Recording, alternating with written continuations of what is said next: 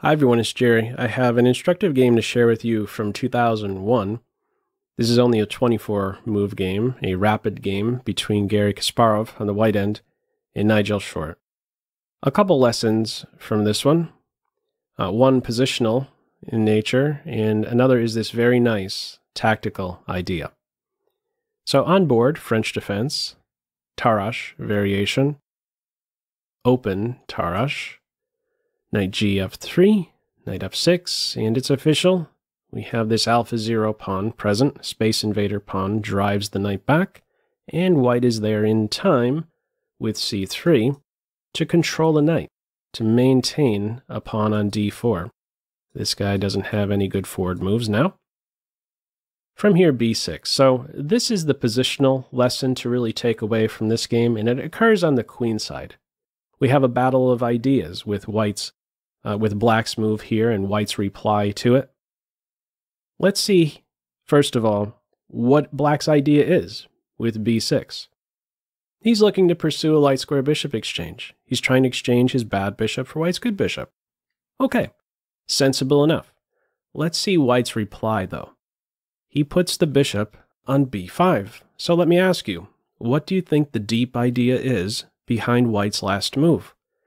If you'd like to, go ahead, pause the video, maybe give it 30 seconds, see what you come up with. Okay, I'm not going to share what that deep idea is just yet. We're going to get to that soon enough. First, let's get a few more developing moves in. Bishop e7, both sides castle, some room for the queen knight. Many of white's moves in this game are looking to improve this queen knight. a5, knight f1, bishop a6. One more pop quiz here. What is white's reply to this last move? Feel free to pause the video. Okay, move played, a4. This is the deep idea behind bishop to b5. White was anticipating bishop a6 would be played, and he wants to be in a spot to reinforce the b5 point with a pawn. Basically, white knows he can't prevent the light square bishop exchange. If black really wants to get that in, he's going to get that in. But what white is saying is, if you pursue the bad for good bishop exchange, there will be a cost. What is that cost? Let's see. Bishop takes bishop, pawn takes bishop. This is the cost. It is completely dominated now by a pawn. This knight here, dominated by a pawn as well. There is a serious space disadvantage for black. This is a superior structure for white. For the remainder of the game, black is only playing on 3 ranks, whereas white has fun on the remainder of the ranks. A problem here for black. These two pawns are very invasive. Pawn on b5 and e5. Okay, we have some play on the king side now. We have a square produced for this knight so that this guy on b8 finally has a square. Okay, knight g3, black underdevelops so that the other guy could develop. Meanwhile, look at the progress white has made with this queen knight. It is now a star piece in the game. Observing f6, it's coordinated very well with the pawn, and it puts pressure on the heart of the kingside structure. That pawn I'll frequently describe as the 2-point pawn. Okay, from here, g3, small improvements on the king side, knight g6, h4, and now knight d to b8. So in the computer's eyes, this is a step in the wrong direction.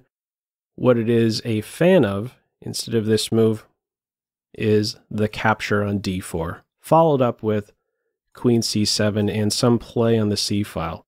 Black would really like to get the queens off in this position because there's something brewing on the king side with this knight on h5, intersection square on f6. Okay. Black doesn't continue in this way. He puts the other knight on f8. King g2, this is healthy. You'd prefer to be on the second rank than first, a light square instead of a dark square. And there are also these ideas now of rook h1 in some cases. There can be something exciting happening on the h file.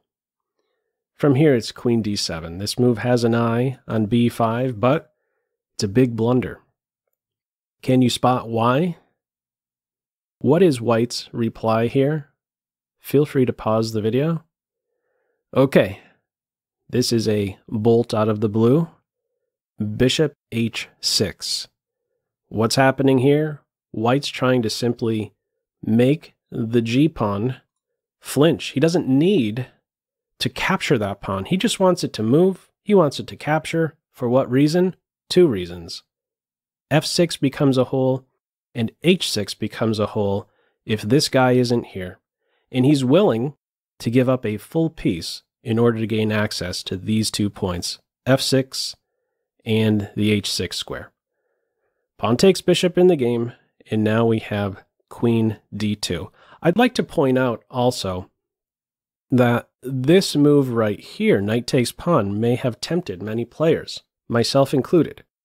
It is the 2-point pawn. There is this idea to next follow up with h5. This is a way forward. It still likes this position for white. Here's a way to look at it, though. You have this option to simply knock the pawn right out, or influence the pawn with bishop to h6, the move played in the game. One thing you can take into account here is this is a best piece in the game, so maybe it's not a wise choice to give that piece up so easily.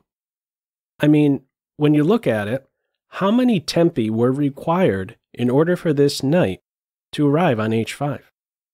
He had to go to d2, the rook had to get out of the way, that's 2, 3, 4, 5 tempi were required for the knight to get to h5.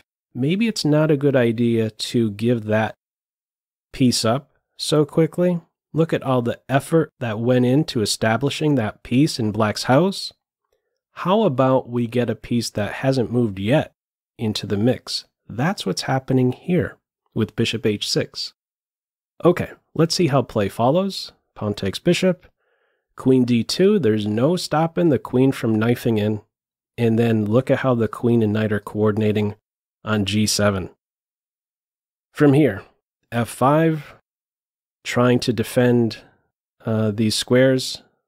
Now the pawn is out of the way, but white can simply take en passant. Bishop backs off, queen takes pawn. What do?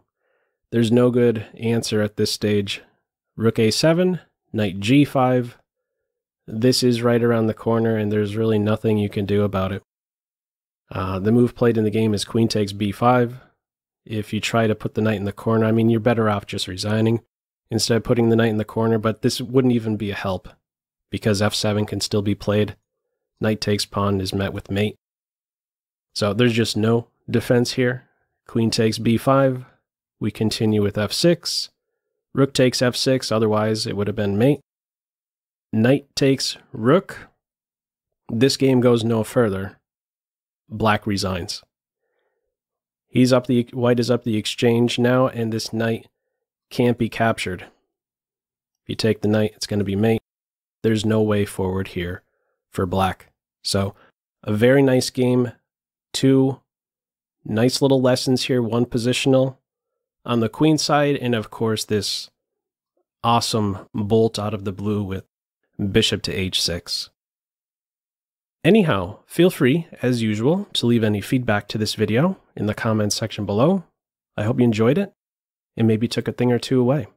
That's all for now. Take care. Bye.